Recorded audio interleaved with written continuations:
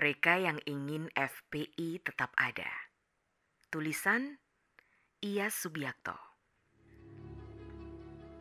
Dalam waktu 1 hari setelah pembubarannya, FPI langsung ganti judul menjadi Front Persatuan Islam. Mereka tidak mau melepas embel-embel Islam sebagai trademark. Karena merek agama ini yang paling banyak menawarkan surga dengan murah. Dan kebetulan, pembelinya juga banyak yang membeli produk tanpa tahu apa isinya. Yang penting murah. Padahal yang ditawarkan Islam KW 2. Mana ada Islam yang mulut ulamanya lebih kotor dari anusnya. Itu cuma ada di koloninya. Seperti kita pahami bahwa keberadaan mereka didukung oleh dana besar yang sumbernya mulai gusar. Para mafia usaha, politik, kekuasaan, sampai agen asing yang hanya mementingkan isi perutnya dengan cara biadab, hingga rela menjual dan merusak bangsa dan negaranya. Lihat, mereka yang makin banyak naik ke permukaan. Mereka rata-rata antek orba. Ada bekas panglima yang luas rumahnya 6,5 hektar. Konon harga bangunannya lebih 100 miliar. Ada bekas presiden yang punya istana dan jaringan usahanya di mana-mana. Membangun museum pribadinya seluas 7.500 meter persegi di kampung halamannya. Entah apa isi museumnya. Wong prestasinya juga tidak ada.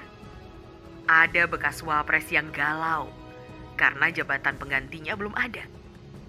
Lilitan hutang usahanya naik ke permukaan dan jadi bahan cibiran. Dia yang gak pintar mengelola usaha, malah nyinyir kepada pengusaha rokok yang tajir.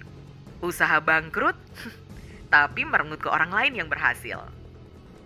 Kenapa tipikal orang beginian jadi ancaman kita? Karena umumnya mereka kaya dari jabatan dan nafsu rakusnya, serta didukung pengusaha hitam. Gaya jadi orang kaya, tapi hartanya bukan dari keringatnya. Saya selalu katakan, pengusaha keturunan Cina, bukan Arab. Merekalah yang menghidupi pekerja jutaan jumlahnya, sehingga tidak ada alasan iri kepada mereka. Berbuatlah dengan mental kerja, bukan mental penguasa yang disuapi mafia. Kembali kepada eksistensi FPI yang selalu unjuk gigi dan baru saja dihabisi Jokowi setelah sebelumnya HTI dibuat mati.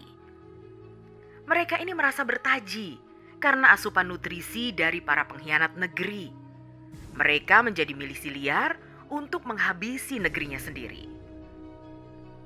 Mereka adalah proletar akhlak yang dirinya hanya dibeli dengan janji dan ilusi. Seolah hidup akan berubah kalau mereka berjaya menjadi rubah. Mereka lupa kalau di Islam itu yang gratis hanya syahadat. Selebihnya harus berusaha dengan benar, cerdas, dan pintar. Sayang, mereka tak ada sentuhan spiritual.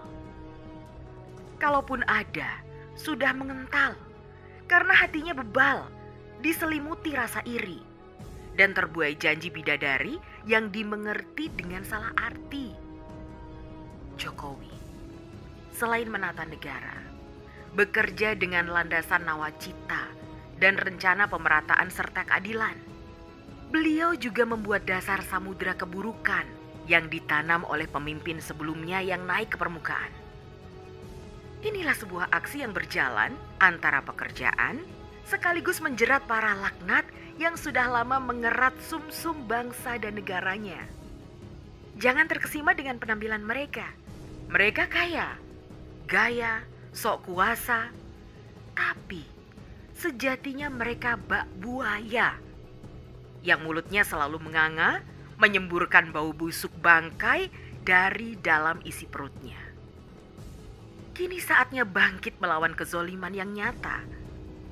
Jokowi adalah trigger sekaligus panglima untuk menghabisi para mafia yang bisa meruntuhkan masa depan dan cita-cita Indonesia. Jangan percaya lagi kepada langkah dan mulut para pencelaka. Mereka pemakai jasa FPI untuk berkuasa. Tak peduli mantan apa.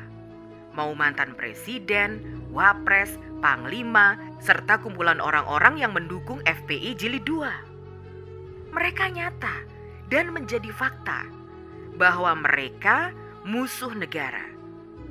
Mereka ini duri dalam daging yang sangat berbahaya. Afiliasi dan DNA-nya 90% Orba. Mari bersikap nyata. Lawan mereka dan hentikan langkahnya. Jangan kasih ruang untuk aksi bahkan keturunannya. Kita tidak bisa menitipkan anak domba untuk disusui singa, karena pasti dilahapnya. Kini saatnya Jokowi telah memberi ruang kepada yang muda. Mau jenderal, mau apa saja, harus yang muda. Kalau mau yang tua, cari yang bisa memberikan teladan, bukan yang perilakunya bak siluman. Senyum di depan, manyun kemudian karena takut gak kebagian.